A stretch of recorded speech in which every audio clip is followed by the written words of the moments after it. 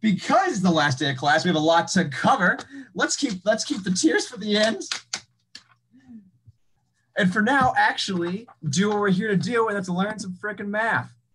So let's do it. Who's excited? Liam, I feel like, Liam, that frowny face came in kind of late. I couldn't tell if you were frowning over the fact it's the last day of class or frowning over the fact we're actually starting math. I'm going to assume it's the first one. And we're going to get going here because today we actually have a really fun class because we're actually going to define what the heck a function is. Maybe... Oh, this is fun. Remember this? This hasn't happened in a while. This is back. There we go. Get that pencil later. The point is they're actually going to talk about what a function is beyond like the middle school definition. And it actually is kind of deep and really awesome. So let's start talking about it. First things first, we're talking about functions.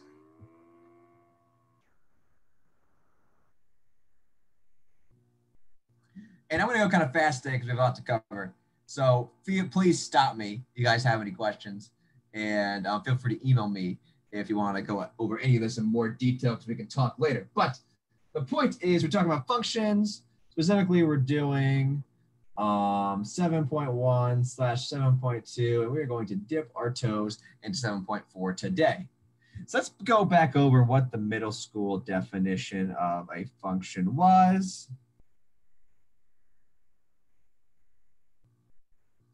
And the middle school definition of function is a function is a thing, right? Like, what's the thing? Like, but anyway, it's a thing that takes in inputs from a domain and spits out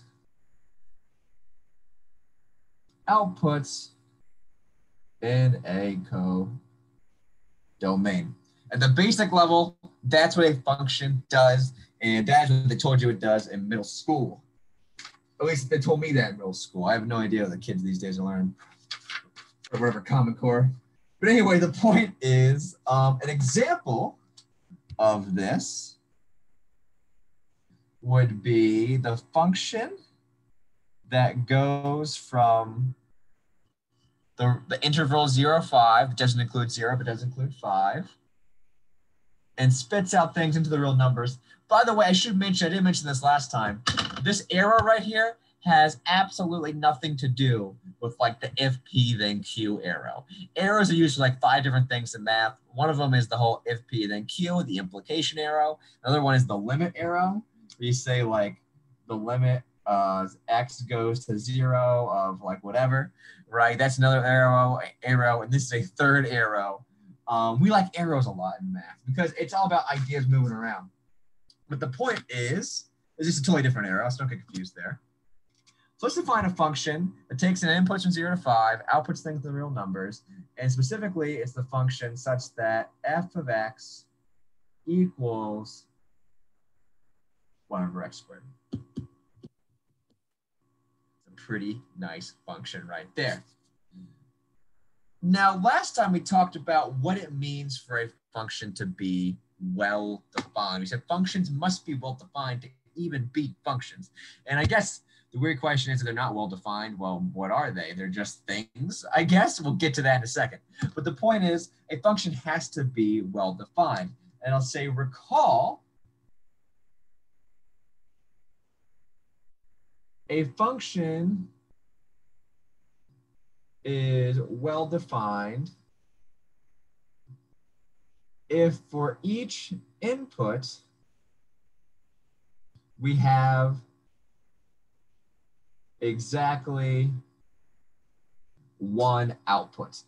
And exactly one output, it kind of means 2 things, right? In a certain sense, exactly 1 means you can't be 0 and you can't be 2 or more.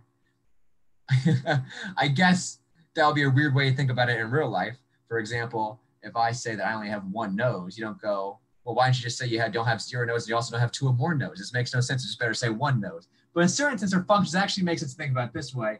A function is well-defined if for each input we have exactly 1 output. and one output meaning not 0 and not 2 or more. And the reason we care about that is because it's kind of easier to prove it doesn't have 0 outputs and it doesn't have 2 or more than it is to prove it has exactly 1. It's an interesting thing. But anyway, the point is that's what it means to be well-defined. Each input has exactly 1 output. And is that true here? Yes, it is true. We'll say note, F is well-defined since for every x in our domain, the important part is for every x in our domain, 1 over x squared is defined and has 1 value. So that's why it's well defined, because 1 over x squared is defined, meaning it's not 0, and it has 1 value, meaning it's not more than 1. And this might seem obvious, but let's do some examples where this wouldn't be so obvious. If we had a different example, if we had a very similar function, f, that went from 0, 5, but including 0 this time, to r by f of x equals 1 over x squared, would this function be defined? Well defined.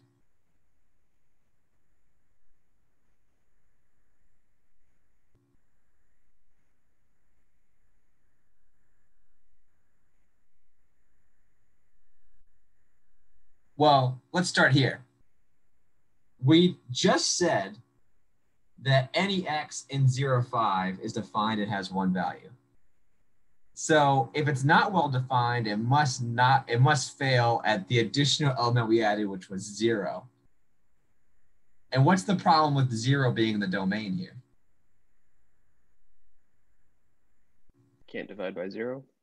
Can't divide by 0. Note, f here is not, good job, Herman, well defined. I forgot to praise you correctly. Good job. This is now well defined since for 0, which we should note is in our domain, f of 0, which equals 1 over 0 squared, which equals 1 over 0, is not defined. So it's not true. So it's not true that for each input we have an output, because if you plug in 0, there's literally is no output. This function is undefined, right? This is literally, we're getting down to like definitions of defined and undefined. Defined means it has a value. Undefined means it does not have a value. 1 over 0 just does not have a value. It's undefined. And we can think of wacky examples that we talked about last time where you can actually get more than one answer for each function if you more than one answer for each function if you don't define it correctly. For example, what if we define a function g, and we define g, and we'll say this goes from the real numbers to the real numbers. No, I want this to go from the positive real numbers, including 0, to the real numbers by, I want g of x to equal the y such that y squared x equals y squared. Feels like a stupid thing to do, but this is a totally fine relation. Oh, I gave it away. This is a totally fine thing to talk about here. And that is, I want to plug in for any g, I want to output the y such that x equals y squared. But what's the problem with that? This is not well defined, not because it doesn't have, not because any element doesn't have an answer. Every element has an answer here, actually. For any g, for any x in the domain 0 to infinity, I'll say note, for any x in our domain 0 to infinity, the square root of x is such that x equals the square root of x squared. So y equals the square root of x is an output of g of x. So every single x in our domain has an output. The problem is it has more than one. However, we're going to run into the glare. We got to go below the glare. However, y equals negative square root of x is also such that x equals y squared. So negative square root of x is another output of g. Hence, there are elements in G. There are elements in our domain, 0, infinity, with more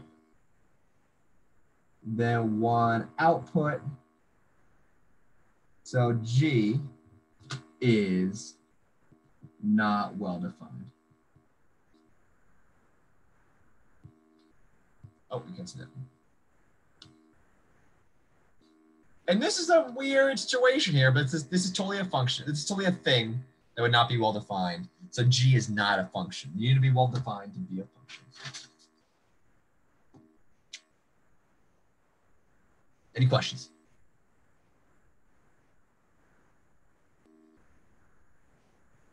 Good. And now notice that this definition kind of feels backwards here, but that's not the and I understand why it might feel that way if you've ever seen something like this before, but that's actually not the reason why this is not well defined.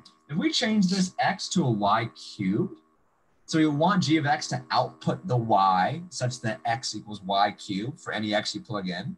And so for example, g of 8, you go, look at 8 and you go, okay, what can I cube to get 8? Oh, that'd be 2. So that's how this function is defined. It would work like that. This function is well defined.